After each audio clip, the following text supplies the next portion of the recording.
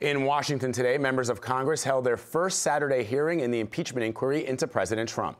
State Department official Philip Reeker is the 10th person to testify in closed session. Reeker was expected to be asked about President Trump's dealings with Ukraine and how the State Department responded. Ben Tracy is at the White House.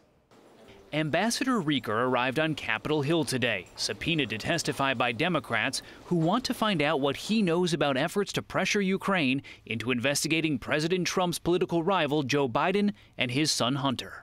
I had a perfect conversation with the president of Ukraine. Perfect. Democrats are trying to prove President Trump withheld nearly $400 million in military aid from Ukraine to further his own political goals. Other witnesses have testified that Mr. Trump's personal attorney, Rudy Giuliani, was running a shadow foreign policy in Ukraine and used a smear campaign to push out the American ambassador there, Marie Yovanovitch. In an email, Reeker, who oversaw Ukraine policy, alerted top State Department officials that critics of Yovanovitch were pushing a fake narrative that really is without merit or validation. Democrats want to know how Secretary of State Mike Pompeo responded to Reeker's concerns. You see what's going on with the witch hunt? It's a terrible thing that's going on in our country. President Trump continues to dismiss the impeachment inquiry as illegitimate. But Friday, a federal judge ruled the inquiry is lawful and ordered the Justice Department to turn over secret grand jury material from special counsel Robert Mueller's investigation to Congress. Chief Judge Beryl Howell put to rest yesterday any claim that we are not in an impeachment inquiry. We most emphatically are in an impeachment inquiry.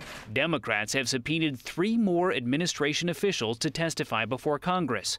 And CBS News has learned that attorneys for former National Security Advisor John Bolton are talking with lawmakers about his potential testimony.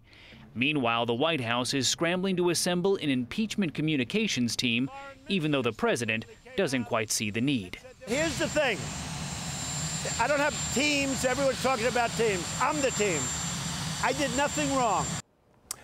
Ben, you mentioned in your piece that a federal judge has now ruled the impeachment inquiry is legal. So is the White House now cooperating with Congress?